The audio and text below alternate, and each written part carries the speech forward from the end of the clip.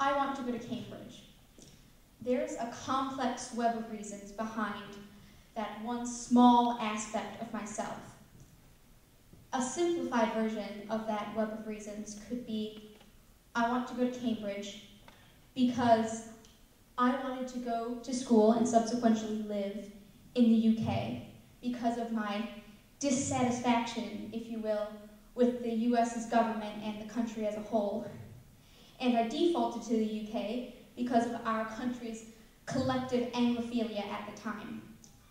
I was interested in Cambridge in particular because when I was little, I wanted to go to a school that looked like Hogwarts because I like Harry Potter, because I grew up in a time where Harry Potter was one of the biggest franchises in the world, and I had an affinity for books that was somewhat natural, but also pressured upon me by my peers and teachers because I was one of the smart kids.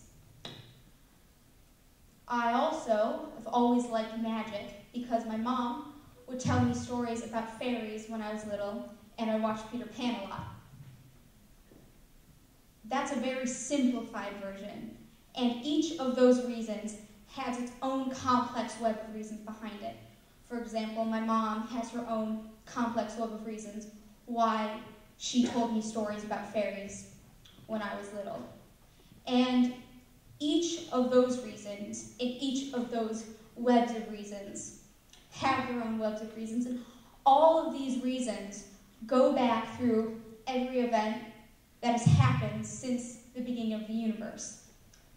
And the complexity of this does a really good job at creating the illusion of free will. Every single decision we make, every action, every behavior, every thought we have is determined by outside influences. Outside influences can range from anything to our genetic predisposition or other aspects of ourselves that we were born with that aren't necessarily genetic, or the circumstances in which we grew up, or where we grew up, and everything we've ever heard or read all contribute to ourselves. So, choices, when we make choices, it's different than our normal, natural behaviors because choices are a one-time thing. And usually, our choices go with our nature. But sometimes, we do things against our normal nature. And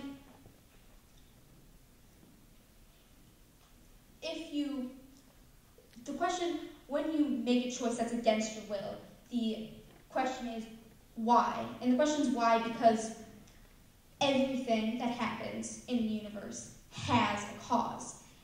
It's like a mathematical proof, but instead of statements and reasons, it's choices and causes. Even if you were to make a random decision, which would be really hard because humans aren't very good at being random, there was a reason that you chose to make a random decision rather than thinking about it and making an informed decision. When you make informed decisions that go against your will, they are for a reason, just like everything else in the world. So, since everything that you do is determined by something outside of your control, wouldn't that mean that we have no control over our actions? And couldn't you come to the conclusion that there is no such thing as free will? So, if there's no free will, can people really be bad? If you were to make a list of people that deserve to be considered bad guys, Adolf Hitler would probably be pretty high on that list. And there was a reason he was bad.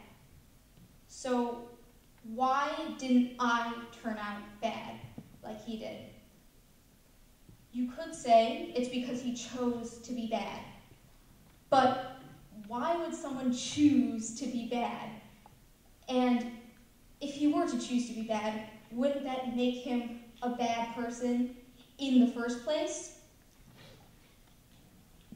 Really, with Hitler and most other bad guys, they're born that way. And a lot of bad guys, including Hitler, it's because they're psychopaths. And psychopathy is a somewhat inherited neurological condition where basically you have an on and off switch to your empathy. And scientists think that as many as 3% of people have psychopathic brains.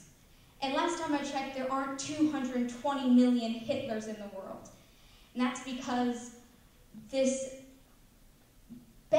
really bad people like Hitler only happen when that empathy switch gets stuck in the off position because in their childhood they aren't encouraged to turn it on enough. So even if free will doesn't exist, it shouldn't give you an excuse for your actions. You shouldn't be able to go, oh, well, it's not my fault I did that. I don't have free will. It also shouldn't necessarily change your perspective on your own everyday life because that could send you plummeting into a near inescapable pit of existential crisis. Believe me, I tried. But what it should do is change your view on other people. And next time a person is labeled as a bad guy, stop and think for a moment how it might just be possible that it's not their fault.